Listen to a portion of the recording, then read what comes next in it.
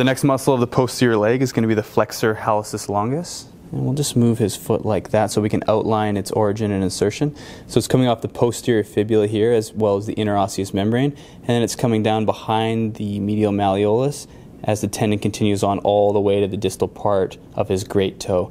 So its main actions are going to be flexion of that great toe as well as a little bit of plantar flexion at the ankle. While we have him in this position, we can just as easily do a muscle test on it. So to muscle test the flexor hallucis longus, in a kneeling position here, what we can do is brace the distal part of the toe into my thenar eminence, support my elbow against my thigh, and then I can slowly again load in there, and he can develop a great amount of tension there. This is again a pretty big and strong tendon, so it's okay to use a bit more of a broad contact and a little bit more of my body weight to lean into him with. For a supine variation of the flexor hallucis longus, let's have the patient turn over. It's going to look very similar.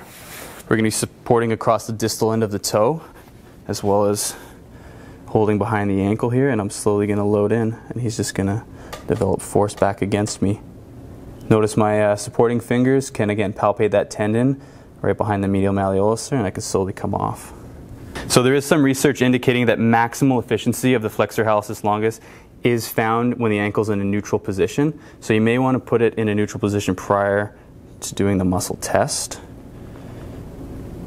But as part of any good ankle assessment, you probably want to check neutral, dorsiflexion, and plantar flexion while you're doing your muscle test plus assessment.